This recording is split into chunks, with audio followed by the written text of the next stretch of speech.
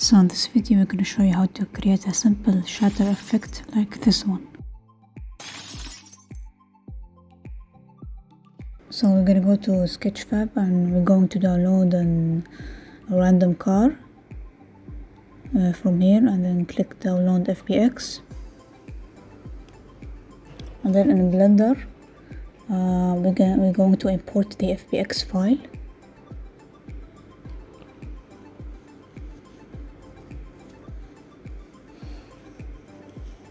Okay, and now we're going to delete the plane, and then we're going to click on the windows, and then we're going to click on tab or go to the edit mode. And then what we're going to do is that we need to separate each window.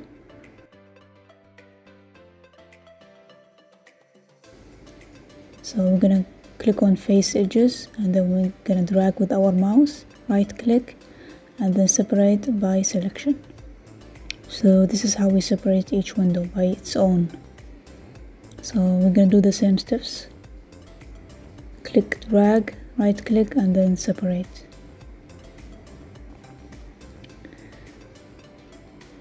Shift, drag, and then here shift, drag, right click, separate, drag with the mouse, shift, drag, right click, separate. So each window now is separated by its own.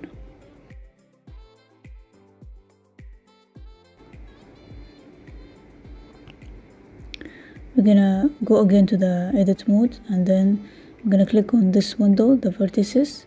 We're gonna go to edges, and then we're going to subdivide. So now we have more vertices. To create a better effect when we shatter the window into pieces, so the object itself must have a good amount of vertices.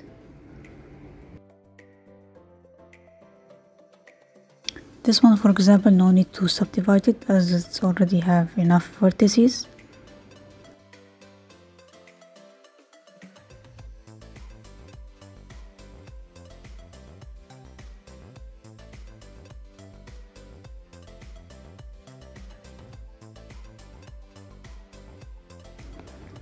Another important thing we need to do is that we need to right click on the object and set origin to geometry. We're going to do the same thing to each window.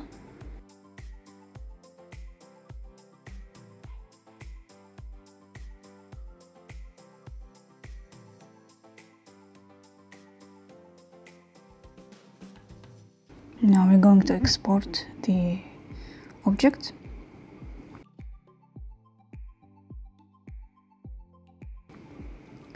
And then in our Unity we're going to import the FBX file.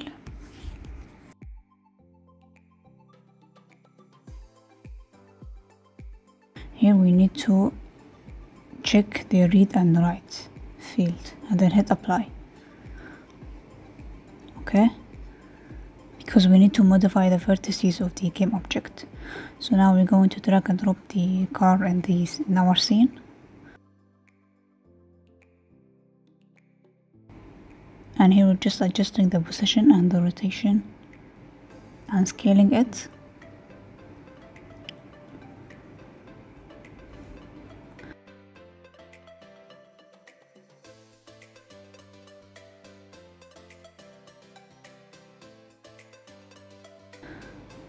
Okay, now here I'm just drag and drop the texture folder.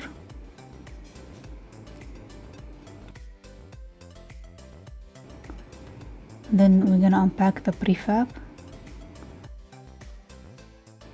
and then we're gonna drag and drop the material, the texture material, and then we're gonna assign the normal, and also let's fix it, and then we're gonna assign the metallic,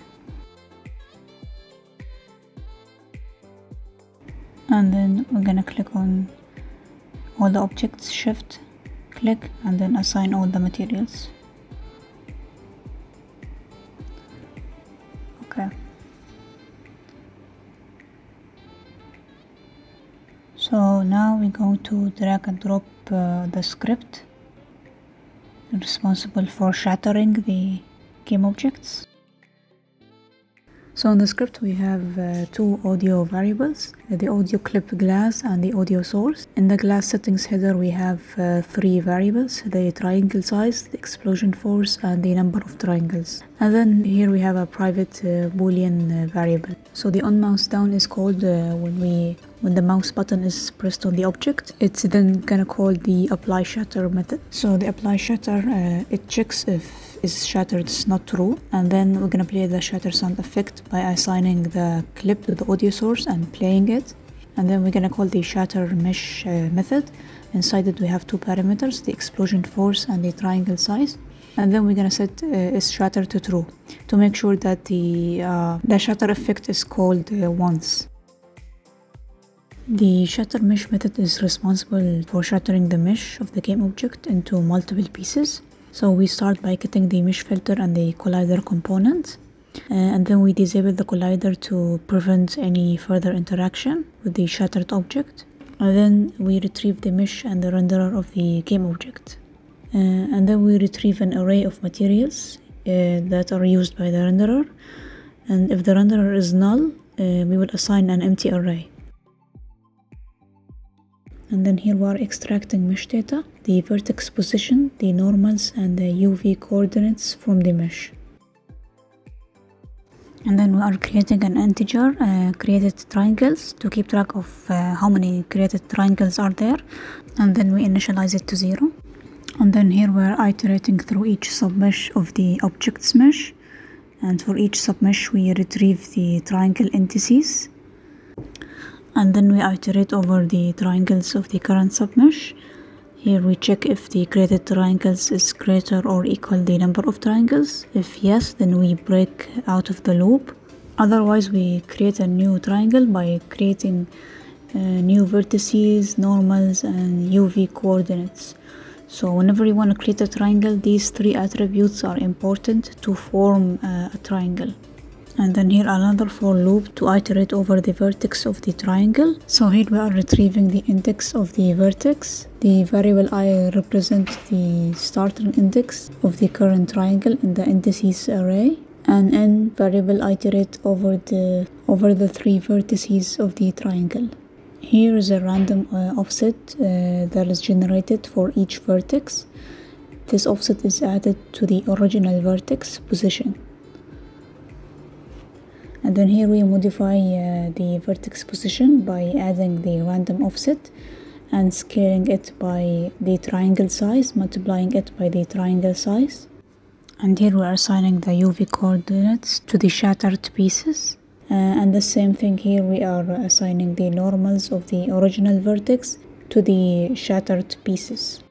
And then here we are creating a new mesh object and assigning the vertices, normals, and UV coordinates and triangle indices. And then we create a new game object for each shattered piece and we name it piece. And then we set its parent to the original object. And then we set the position and the rotation the same as the original game object. And then we assign the appropriate material and mesh. And then we add a box collider. And then here we are calculating a random position within a range around the original's object position, thus adding a random generated value between minus 0.5 and 0.5. And then here we are adding a rigid body to the shattered pieces, and the add explosion force apply a force, where here we generate a random force magnitude between 300 and 400, and the explosion position and the explosion force, which determines the strength of the force. And then we increment the created triangles by 1. And outside the for loop, we disable the renderer of the main game object after we split it. Okay, now we're going to attach the script to the window game object, and then we're gonna attach the audio source, and then drag and drop the audio source in this field.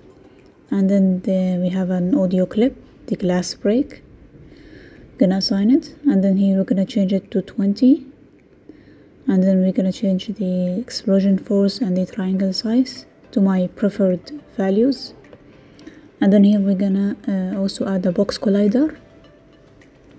Okay, and now we're going to copy the component and then paste it in here, another game object, and we're gonna do the same steps: audio source, box collider, and then assign the correct values, the audio source, yes. And then in the main camera we're gonna align it to view. Also make sure we have an audio listener.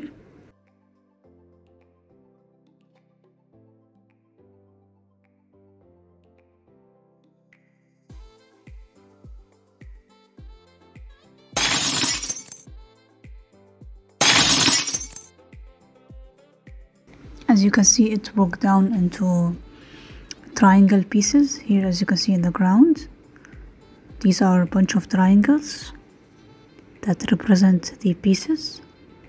And then here I'm testing on a 3D basic cube object, and then we're gonna assign the shatter script to it.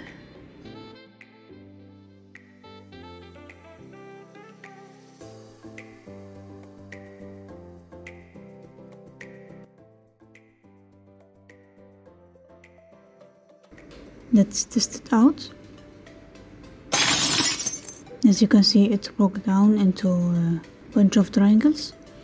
Another thing I want to clarify is that if you went to the mesh cube object, you can see here the maximum triangles the object has.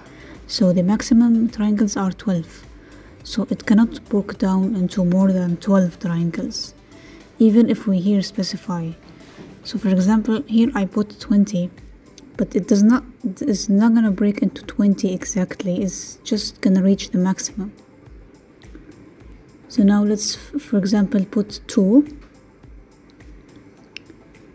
and see. As you can see, it's broke down into 2 pieces.